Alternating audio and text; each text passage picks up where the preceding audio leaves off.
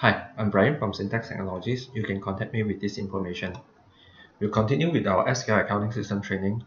Today, I'll talk about importation of service, or we call it reverse charge mechanism in GST.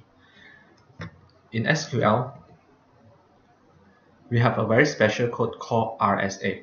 So you can check it out under GST, maintain tax. We have a tax code called RSA, which is not in the default 23 GST tax code. But this is a special tax code that SQL created to handle the reverse charge mechanism, or we call it recipient self-accounting.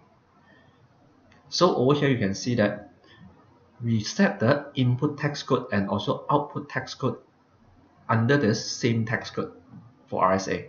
Input tax code we set as TX, which we can claim, and then output tax we charge as deemed supply. Now, what will happen is, let's say we are importing a service from overseas. We getting a overseas consultant to come over to do a training. This is called an importation of service, and you need to do the reverse charge mechanism. That means you are charging output tax and also at the same time claiming input tax. How to do that is we maintain a supplier, for example this Nokia, as foreign currency supplier, and you must have the foreign currency module. So you can set the foreign currency over here. Then we do a supply invoice as usual. So let's say this Nokia. So we have a purchase, or you can as expenses. So this is training. So 1000 USD. So you can change the rate to 4. So you can see that, and then the tax code you need to select is RSA. There's no GST. Okay, RSA, save it. We put in, let's say we put as RSA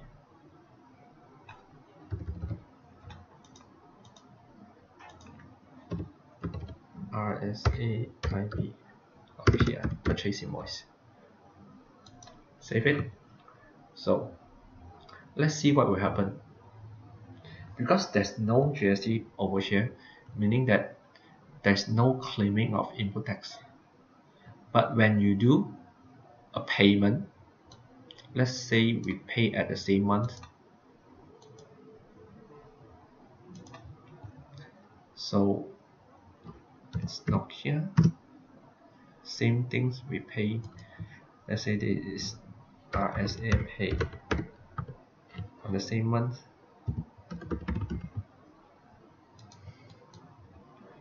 This is 4,000. This in ringgit because we pay by Maybank. The system will auto calculate the exchange rate for you. They will show an exchange gain and loss if there is any. Done. So let's process GST03 and see what will happen. Now we go to GST03.